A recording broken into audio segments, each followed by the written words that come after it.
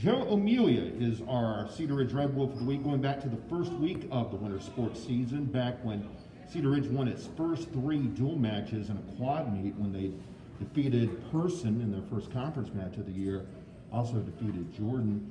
Joe, this is your first year at the varsity level here at Cedar Ridge, if I'm not mistaken, so how's it going so far for you? I think it's going pretty well. It's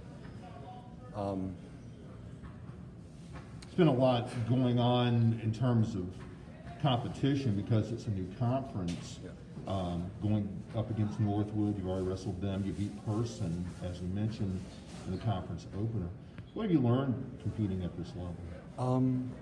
It's just a big step up. I wasn't able to wrestle last year because of personal issues. So it was kind of like a jump from middle school to high school. And immediately going up to varsity was kind of tough, but I've been able to get past it with my teammates. Right.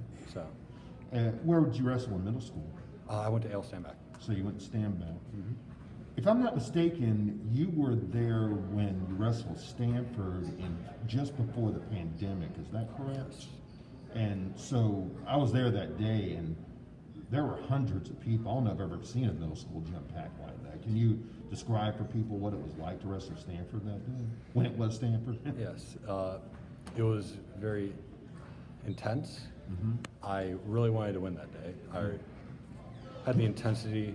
I was really sad after it when we placed second. So, yeah. For those who don't know, Stanford has a long undefeated streak in wrestling, so this would be like Auburn challenging Alabama in Jordan-Hare Stadium, basically. Is that fair to say? Yeah. To use the Southeastern Conference. What were your own emotions like that day?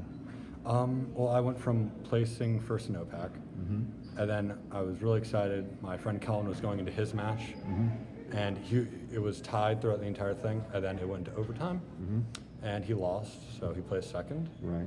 And him coming off, he came storming off really mad. Right. So I could feel bad for him. So. But for your own personal match, I mean, there were just emotions just coursing through your veins. It had to be. Yeah, I had to get in the mindset of winning, and then when I won, I was really happy. Yeah. So now you have the WRAL Invitational coming up this weekend. They'll be in Knightdale, starting on Friday, if I'm not mistaken. Yes. What's your anticipation when you go into tournaments facing new opponents like that? I try to keep my head up and just try to keep a good mindset. Right. Think I'm going to win, and if I lose, just shake it off. Do you have any music that you use to pump yourself up? I do. I like listening to Imagine Dragons, 21 Pilots. Okay. Imagine Dragons. They're going to be in Raleigh soon, actually. Yes. I went to a concert in 2017. So. Oh, really? Okay. It was 2017, 2016. Yeah. So they finished with Radioactive that night? Yeah. Okay. Absolutely. Mastodon's a good band also for wrestling, I imagine. I've never wrestled, but that's why I like listening to Imagine Dragons.